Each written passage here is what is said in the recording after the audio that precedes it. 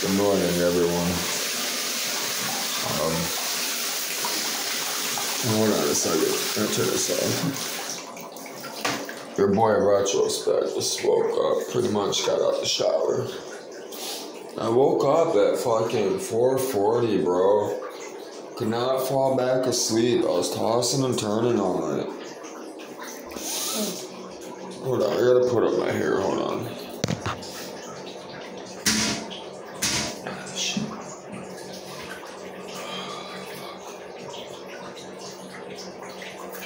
I should turn on this light so much you guys see me.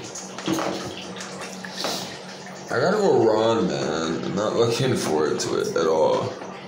How the fuck? I don't know how I did this. There we go. Yeah, dude, I gotta go run.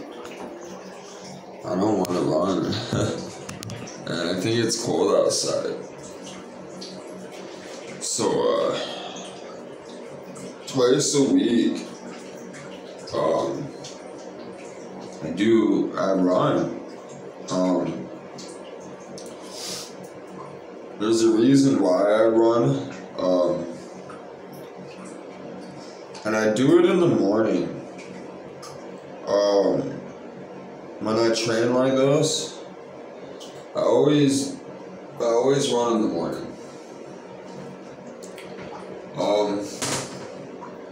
I tried to run on an empty stomach, but that doesn't always happen. Because sometimes, I don't have the food from before in my stomach, and I like to run on an empty stomach. But the distance I gotta run this morning, if I don't put something in my stomach, I know I'm not gonna make it. So I haven't decided what I want to eat, or I might not even eat. Sometimes I'll just drink coffee. The coffee will hold me over, and it gets my metabolism, on fire, kicking. So that's why I do it a lot. And I don't want to get out this bathroom because it's warm. I got the heater blasting right there. I always put the heater on top of this right here so it's not on the floor. In case water spills over the thing, it doesn't mess anything up. But, dude, I always turn on the heater before I come in or come out. When I get out the bathtub, it's not so cold, But, yeah. We'll go ahead and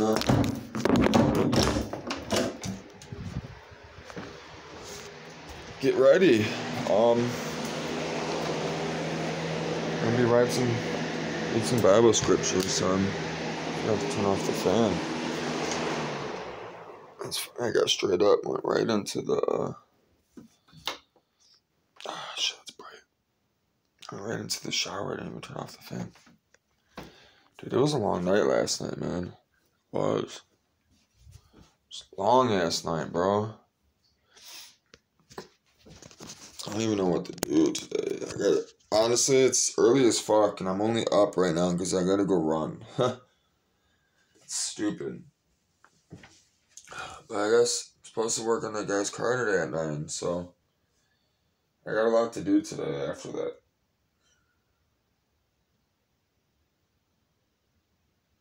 I plan on getting a lot done today. At least that's the plan. Don't always work out like that, though.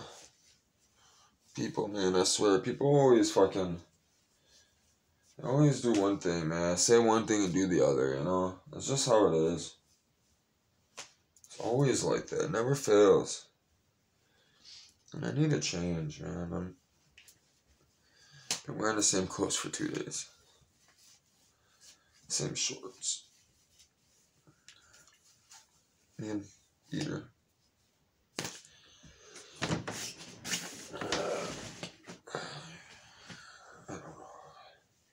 I'm gonna go run, I'm gonna go sweat, and I already know I'm gonna be sticky.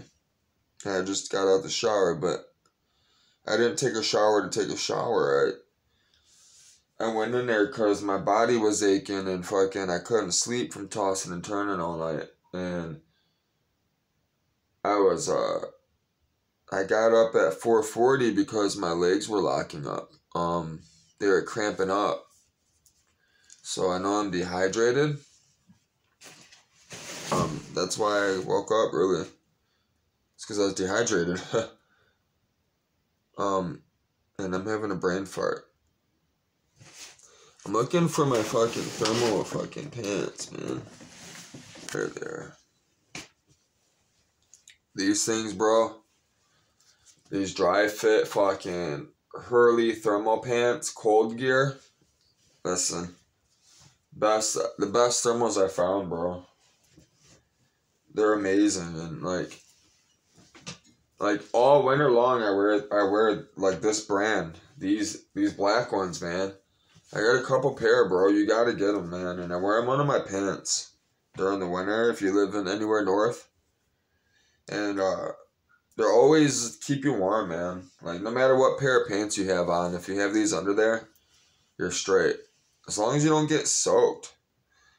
But even then, like I've been soaked, you know, and these have saved me because like the pants would be totally wet, but these keep my skin, like these are wet too, but this is keeping my skin from touching that jean. And for some reason that jean material, it gets you colder faster, man. It does. So you gotta watch, be careful, man. I've been caught out there, bro. It's not listen, you do not want to be caught out there, bro, and be frozen. It's not good. And it's crazy because I've been caught out there like, you know, like close to home, man, but I'm so like it's still kind of far, you know, and people fucking lie and fucking don't give you a ride, or, you know, or fucking, you know, car broke down or something, man. That shit's happened to me, man. Like in the middle of the winter, a car broke down. Nobody want to answer. Nobody want to pick up. Everybody fucking on their bullshit. You know what I mean? They're all warm and fucking nice and cozy in their house, and I'm over here stuck on the other side of fucking doing a favor for somebody, and now I'm stuck in the hood and ain't got no ride, and I gotta walk all the way back in the middle of the hood. I wasn't prepared. Didn't bring a jacket. Didn't bring a hoodie. You know what I mean? I'm fucking walking to a McDonald's, you know, asking for a fucking hoodie because I'm about to die. That's happened. I'm serious. It's crazy, dude. It's crazy. You know what's funny? Out of all the places I've been, you want to know who the friendliest people are? And that's helped me the most in time of need? Black people. Serious. Black people, man. They're the most considerate people, bro. I'm serious. When it comes down to emergencies and shit, and like really just like getting down to the nitty gritty dirty work, bro, and just like fuck it, let's just do this. Black people, man. I'm telling you, Mexicans. Those are the two cultures, man, that I love. I'm serious. If I could be with blacks and Mexicans the rest of my life and fuck whites, I would. White people, man, there's just something about them, and I'm white. Which is shitty. I wish I was a different color because I'm tired of fucking the way white people act, man. It's serious. Even in my family, it's like that. I'm serious. It's terrible. Especially when I fell in love with Jesus. It was bad, bro. Like, the way my fucking family acted. And friends, too. Like, well, they weren't even friends, but just, you know, people I associated with, man, you know? Like, from my past. And it's funny, too, because all these people, they see my Facebook blowing up. You know what I mean? They see I'm doing stuff. You know what I mean? And all of a sudden, they want to be part of it. They want to be my friend. Like, no, bro. You weren't around before that. And when I'd preach Jesus, especially, like, to this one girl, it's just for instance, you know, she was a friend I grew up with. You know, she acted like she was my friend and family, like kind of like family. I've known her for a long time, but, you know, dude, you're just trying to ride me. No, you're not. No one's riding me. So, yeah. Let me get some word in before, So,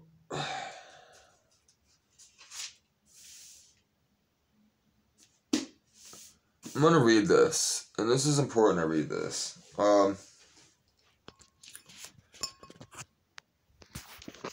So, this is my favorite, you know, Bible. You can see it's been written in many times.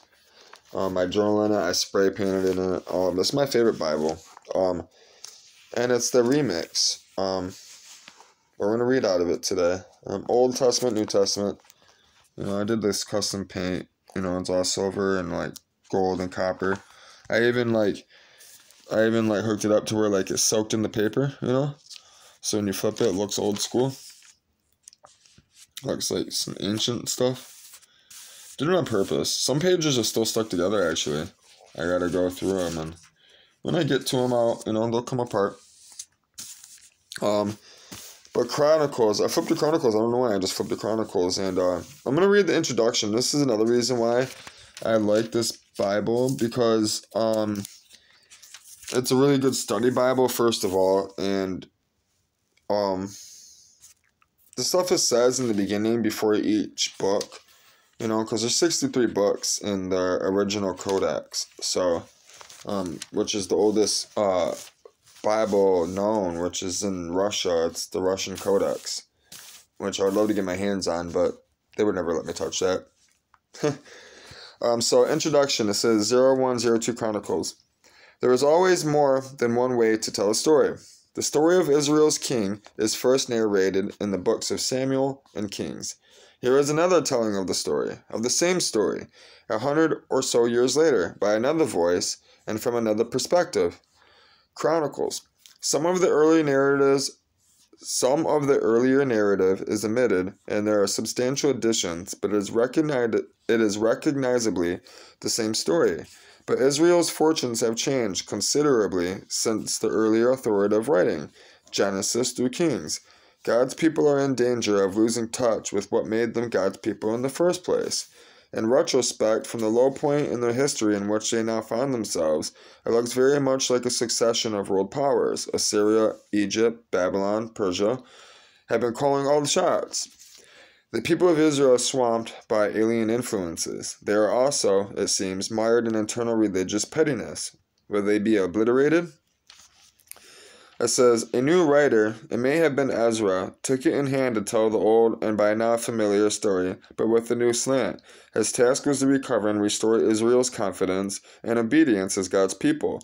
Remarkably and improbably, considering the political and cultural conditions of the time, the writer insisted with very little hometown support on the core identity of Israel as a worshipping people in the Davidic tradition. And he did it all by writing the book you're about to read. Israel did not finally disappear into the ancient Near East, melting pot of violence and sex and religion. Names launch this story. Hundreds and hundreds of names, lists of names, page after page of names, personal names.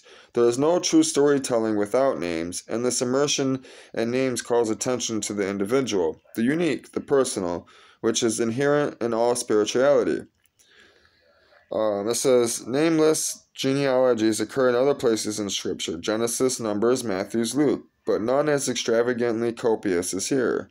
Holy history is not constructed from impersonal forces or abstract ideas. It is woven from names, persons, each one unique. Chronicles erects a solid defense against depersonalized religion. It says, and Chronicles provides a witness to the essential and primary place of accurate worship in human life.